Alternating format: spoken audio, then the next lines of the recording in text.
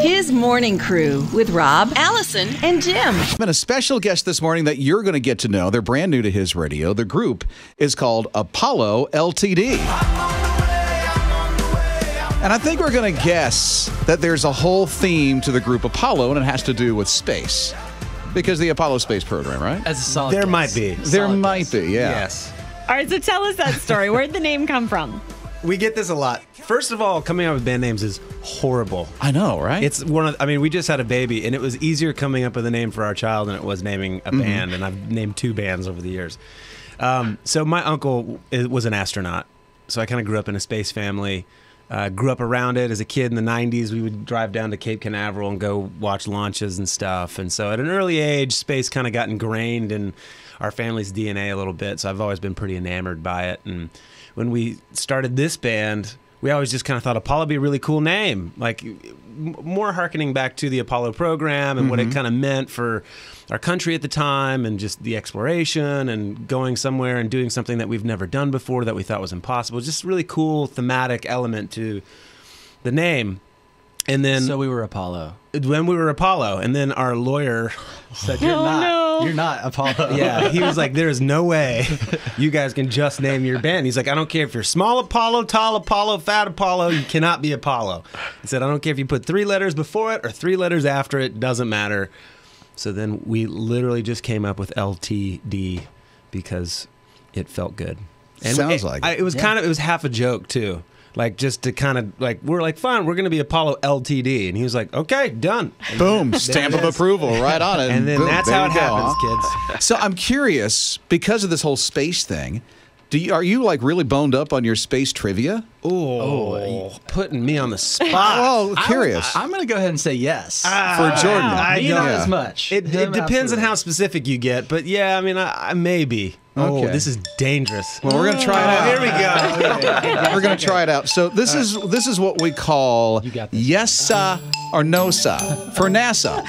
So these are like things that were, how would you say it? Inspired by? Yeah, invented by. NASA. This is fantastic. But you have I to love this. answer yes or no, sir. Okay. That's just fine. So was it invented by NASA? All right. Yes or no I love this. So here's your first question.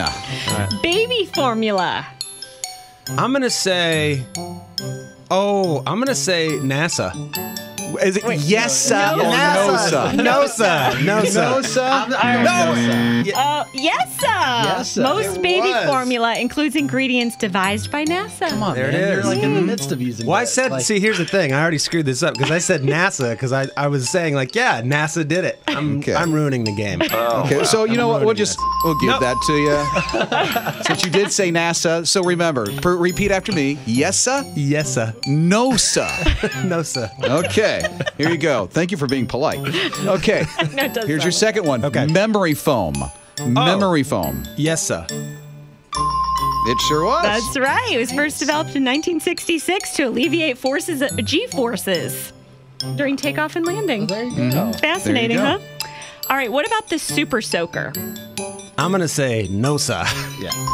You are correct. There it It is. was invented by a former NASA engineer, Okay. but not while he was in the close. space program. Okay, Apollo LTD with us, the group. We're boning up on their NASA trivia and a yes-a, no-sa.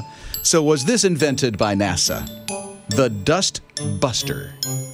Ooh. Yes-a or no-sa? I am going to go. Oh, that. No, sir. You going to say no, sir? No, sir. I'm going to say no, sir. Nope. I mean, yes, it was developed by NASA as part of the Apollo space mission, so I feel like you guys need to know We need that. to get up on our Next album. Dustbuster. Next album title Especially. is going to be Oh, Dustbuster. man. Okay, All right, next you got question. 2 more chances. Velcro. Yes, sir, or Oh, no, sir? 100%. Sorry. No, sir. It's been used on missions, but it was invented by a Swiss engineer in the 1940s. So, okay, right. one more. This is a very popular one. Okay. Tang. You know what Tang is? Yeah. Okay, Tang. I'm going to say yes, sir. It's just a powder drink, right? Yeah, it's a powder drink. I'll go yes, sir. Okay, so both Jordan and Adam from Apollo LTD say that Tang was invented by NASA no. with their answer of yes, sir. The answer would be Guys, Sorry. we are dropping the ball here. Jordan, we got to find a new band name. You guys have work to do.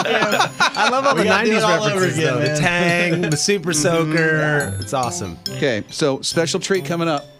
You're going to eat space food in just a minute. Oh, Awesome. yeah. Yeah, along with LTD, Apollo LTD this morning on his radio.